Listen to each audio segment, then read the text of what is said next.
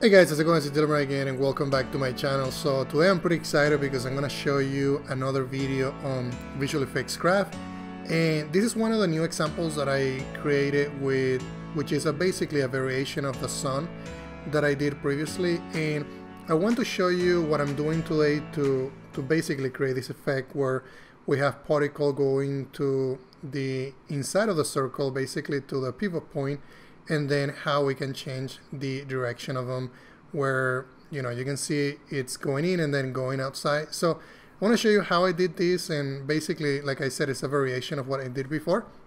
So I'm pretty happy with the results so far, so I hope you enjoy what you're seeing. So some of the first things that I want you to know, and I keep saying this on every video that I do about VFX Graph, is make sure that when you start working on a graph, and I'm not a VFX designer whatsoever, this is just something that I just enjoy doing as a hobby, but make sure that you start with, you know, as not too many particles. You want to always start with a low rate and also with a low capacity. This is going to be the final version of this, so that's why I cranked this up to, you know, to a very, very large number. Right now we're looking at 5 million on the capacity, so it's pretty high number to consider that you know, everything that is happening, which there's movements happening, you know, there's just a lot of things happening in this particle system. So what I'm gonna do is I'm gonna show you some of the components, and then you can apply these, or you can also go into my GitHub repository where I put those in, and you can download them for free. There's nothing really that you need to pay for that. This is an open source project, and I do that with a lot of the things that I do. So the one that I've been working on recently is the Unity VFX millions of particles, and this one has the names of the scenes that each particle system is on. So this is the one that we did before on the sun effect. I also did a fire effect which really got a lot of attention in social media, and I'm really thankful of that. And also I did one where I had a collider with the same effect. And then the other scene is the one that we're looking at right now. And the other thing that I wanted to ask you for is to, if you can, follow me in Twitter. Not because I want you to follow me just to have more people follow me, but because I am posting a lot of information about what I'm doing on a daily basis. I'm posting content in social media, I'm posting the effects that I'm working on. And basically, if you find me in Twitter and you are following me, you're gonna know right away the things that I'm working on. So that's about what I wanted to give you in the intro. So now let's go into Unity and look at some of the components. So right now I have the capacity on this, a constant spawn rate.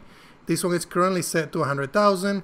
The initialized particle node, which is the entire component, I have a capacity, and this is very common to have at the very beginning. I also have the bounds, and these are some of the bounds that were already preset by this node. I didn't change anything like that. Some of these components I did change and tweak, so I have the set velocity random. These were the numbers that look good to me, so I left them in there.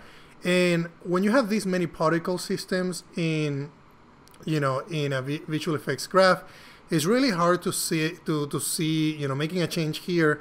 You might not see it right away, and that's why I say start with a lower capacity, because you're gonna start learning about how these nodes work, and basically the effects of these is going to change the nodes, the particles, and you're gonna see it right away because there's not that many particles in the system. But when you start incrementing that number, it's going to be really hard unless you're making big changes like physics changes or position changes. For instance, if I look at the component here, which is a position sphere, which is the other component that I have in the initialize, you can see that I have a radius of 1. So if I were to change that radius, you're going to start seeing that the middle section of the effects are starting to change. If I go and make it bigger, you're gonna see that right off the bat I don't even see the outline anymore for the sphere. So I'm just gonna undo and undo. But if I change the arc, it's hard to see, but right now the arc is around here, 0 point. So you can see that is making changes. If I make it bigger, now we're seeing a bigger change. Now it's a complete angle. So that's what I have there. And then so set velocity random, set lifetime random from 1 to 9. I have the position, so this is going to tell the particles that the positioning of the particles is going to be initialized to a sphere. Everything is starting at the pivot point in the center, and then the radius is set to 1, And then of course you can change that radius if you like. So that's everything that I have on the initialize. Let me make this a little bigger so we can see more of the graph, because I think that's the most important thing right now. We already looked at the actual effect. So let's go ahead and move here and look at some other components. So the other thing that I wanted to do is I wanted this to conform to a sphere. So there are physics components in here that you can add. So if I hit a space and I have this node selected, it's going to tell me everything that is available, including, you know, force, anything that applies to this node. So in this case, force is one of them. So you can see that I'm using the conform to a sphere, and I'm also using the turbulence because I wanted this effect right here that it's really hard to see, but I'll show you what that is, and by disabling these different components. So let's look at changing these right now, and you can see that if I change the radius of the conform to a sphere, things are going to start changing. So I think what I'm going to do for this is let me go ahead and just take that out. And right off the bat, we see a big change on the system. We're not really getting the cool sphere effect. So right now it's more like fire particles going around. But if I enable it, now we're starting to get, you know, more of a sphere effect, and that's what I wanted to portray in this effect. So just play with some of those settings. The other thing that I started working on that I really like are these nodes that are called the period total time. So I explained that on the previous video, but the period total time, it's a node that allows you to specify a range from a minimum to a max. So X means the minimum value, Y means the maximum value, and then this is the period. This means that over 17 seconds, we're going to go from the number from -1 to 1. The reason why I did that is because I wanted to change the attraction speed to give it more, you know, a better look, more randomized look. If I were to remove these, you're going to see that now let me see if I can see, yeah. So you can see that now we're not really seeing many changes. So, but if I start incrementing this number, see if I increment it really fast, you're going to see that the animation, it's getting applied. So that's what this is doing. If I add this t back, which is the results at that time, to the attraction speed, we're going to start getting the animation from -1 to 1. You can also increment it. If I want to go, you know, from -1 to 10, this is, you know, you're going to see that there's going to be different changes that happen. So just play around with these numbers and then some of these properties, attach nodes, and there's just a lot of stuff that you can do. The other thing that I also did on another period total time of over 5 seconds from -22 to 10, and then I did that for the stick force. And like I said, just remove this and start simple, start moving things around and see how that affects the graph. That's basically what I do when I try to animate some of these things, to see what reactions I get on the particles, and then apply different nodes that can, you know, that can make impressive results, like the one that we're looking at. At least I call it impressive because I really like it. And the other thing that I also have in here is the turbulence. So if I were to remove the turbulence node, it's going to be really boring. There's really not cool, really, you know, there won't be any shaking on the particles. I mean, it looks different, it's not bad, but it's very, you know, it's really flat. Like there's really not a lot of detail on the sphere. And you might want that look, but in this case I wanted something more dynamic. So if I check that, you're gonna see that I'm gonna start getting a lot more dynamic and dynamic particles. So these are gonna create kind of like a turbulence, right? If you're in an airplane and the airplane is shaking, it's gonna start doing things like this. So that's what the turbulence node is doing. You can specify the noise type. This is going to be the algorithm that it's going to use for randomization. So if I use cellular, that's going to give me a different look. Cellular wasn't an algorithm that I really enjoy. I mean, it works. It does look okay, but I think Perlin, for the most part, in everything that I use, it's a really cool. It gives you really cool effects. So the other thing that I animated in here was the intensity of the turbulence. So I'm going to remove this node again, just deleting that line.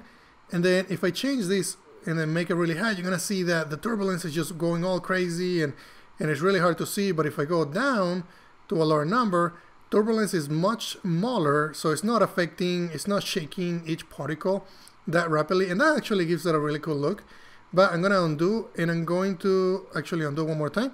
And I'm going to just add my T on the intensity, because I want to go from -0.8 to 0.8 over 5 second period. So that's the number that I that I like, and then I just have some settings in here that I set, like drag, frequency, roughness, and then octaves. So just play around with those and then, you know, see what effects you can get out of those. The other notes that are really important are the output. So this is what it's going to be outputting when the particles are spun.